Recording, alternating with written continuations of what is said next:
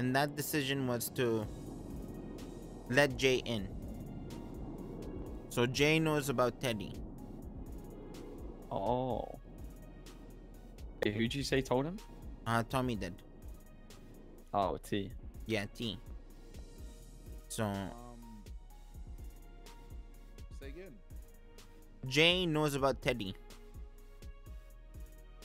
Tommy made the decision to let him in, especially after, you know, how he felt. Because I had a chat with Jay and Tommy.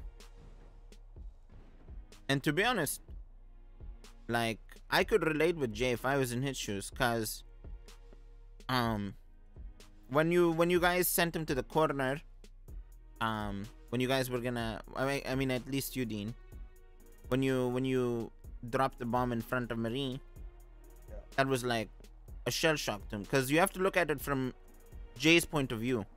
He doesn't know this thing exists. So for him to be sent to a corner and you guys shoot Marie, okay, that's one thing. He might not think much of it. But then on the pier, you guys say, oh, do we trust Jay, this, blah, blah, blah. And then, who was it? Adam that said no, not yet.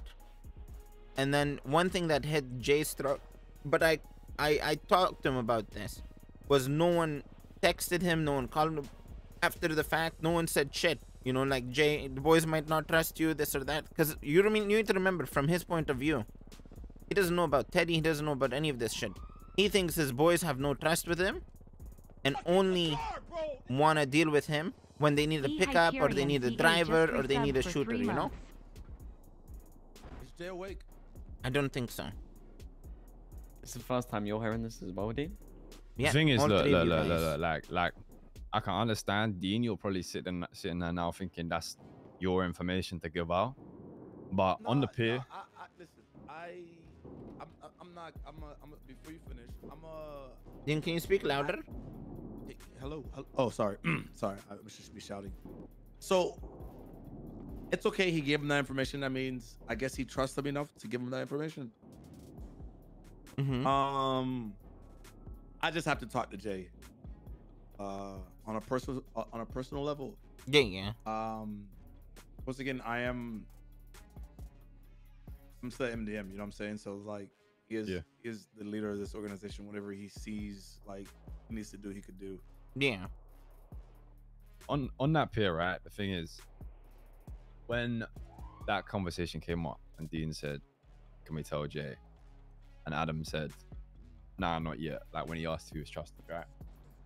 At first, when he first said that, I was like surprised, but I didn't say anything because that information is Dean's, and it wasn't my place to say, "Oh, come on, tell Jay." You know what I'm saying? Like, at that point, I can't step in and say nothing. And then after the fact,